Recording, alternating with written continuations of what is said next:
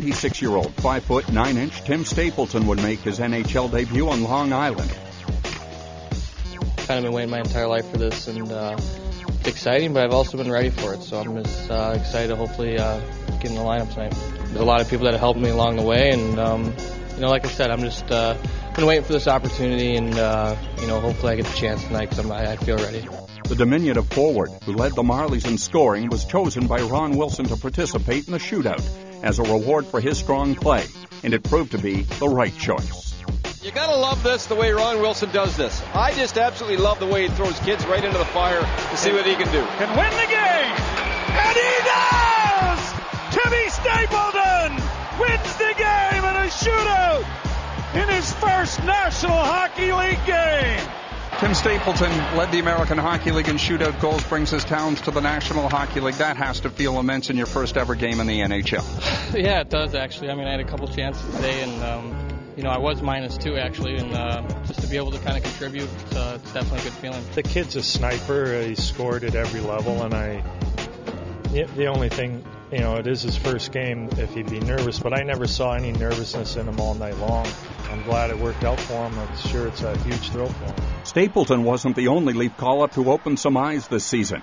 Truly the opposite of Tim Stapleton's 5'9", 160 pounds. Phil Oraskovic weighs in at 6 feet 4 inches tall, 220 pounds. And right from the get-go, he made people notice how big he plays. He was leading their team in plus-minus, +15, so the one thing he can do for sure is defend. We don't expect him to be an offensive player, but if he can be physical, defend well, then it'll just make it a little bit easier for him at next year's training camp. It means the world to me, and I wouldn't be anywhere without my parents and all the support I get back home. So I'm sure they're really happy, and I'm really excited myself. As you can tell, I haven't stopped smiling since I've been up here. So I'm going to do my best out there and stay positive.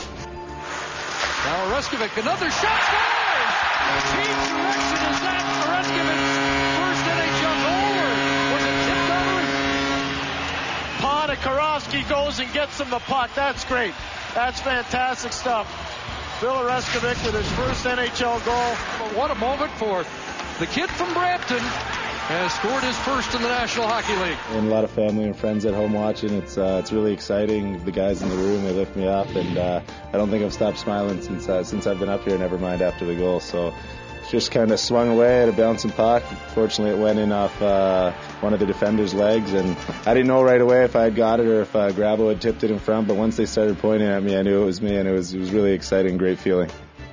It's definitely a good one, and Cujo was phenomenal. It was real nice to get the 2 points tonight. Brad May sat out the April 7th contest in New Jersey. However, he didn't complain. The very next night, May would play in his 1,000th NHL game against the team he started his career with, the Buffalo Sabres.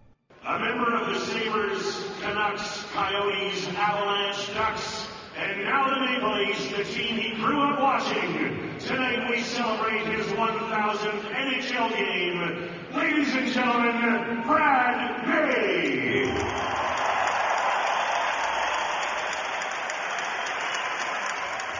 To commemorate this very special moment, the Maple Leafs have crafted for you a silver stick. Down the shaft are listed the names of the 20 men who accomplished this feat before you. On the blade appears your name. Congratulations, Brad!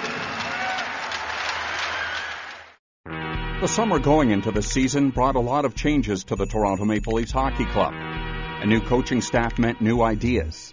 A new outlook on the future meant pushing for the playoffs.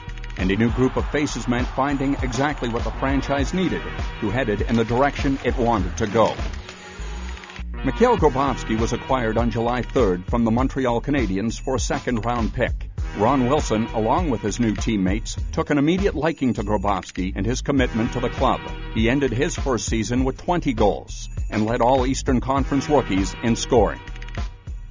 Grabo can play for me anytime. He plays like that hard. I wish we had some more guys who showed as much heart and courage as Grabo does. Every single night, no matter how he gets cut, hit, down and out, he comes right back. You can't stop him. Because my friend told me you can't to score to win it.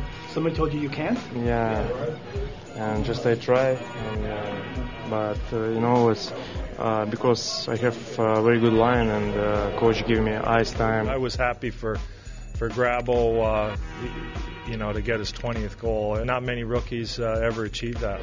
The line is Очень жарко. Очень жарко in English means? Very hot.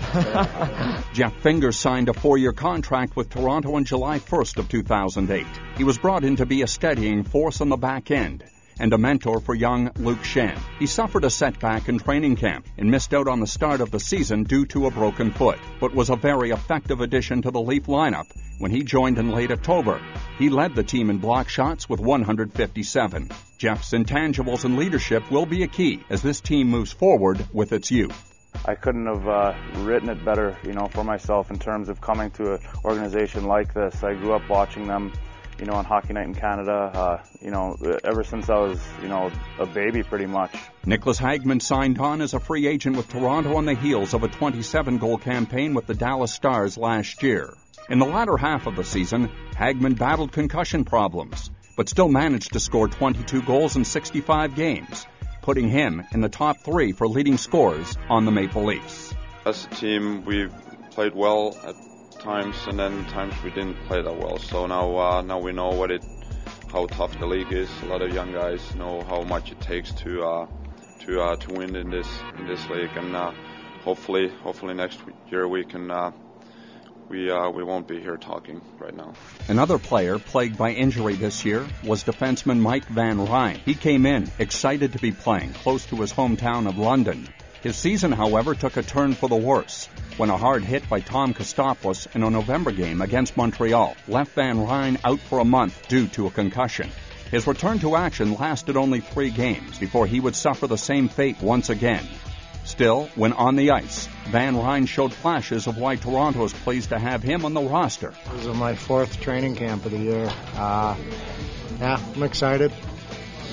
Yeah. One game at a time? Yeah, one game at a time. It's been tough, but hopefully I'm over it now and put a string of games together.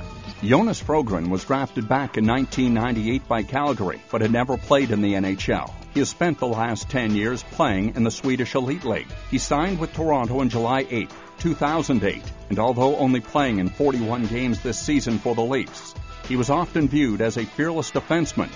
Nikolai Kulemin, who was drafted 44th overall in 2006 by the Toronto Maple Leafs, playing in the NHL wasn't the only transition that Kulemin had to make.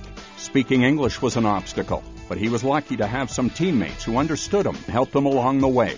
As the season went on, he showed signs of progression and the potential to be an effective player. What sorts of challenges is he facing right now, I guess, in the style having to change? He seems to be doing well, so it doesn't really seem to be that much of a challenge, but maybe there is. He's just trying to get used to this game right now, and the more he plays, the more he's going to use of North American hockey, style of hockey, and he's going to be more confident and stuff, but that's the main challenges that he have right now. I've been really fortunate in working in San Jose that every year we tried to introduce 2, 3, 4, 5 young guys, and I have to give a lot of credit to my assistant coaches who spend more of the time individually. I kind of coach the team collectively and set the direction.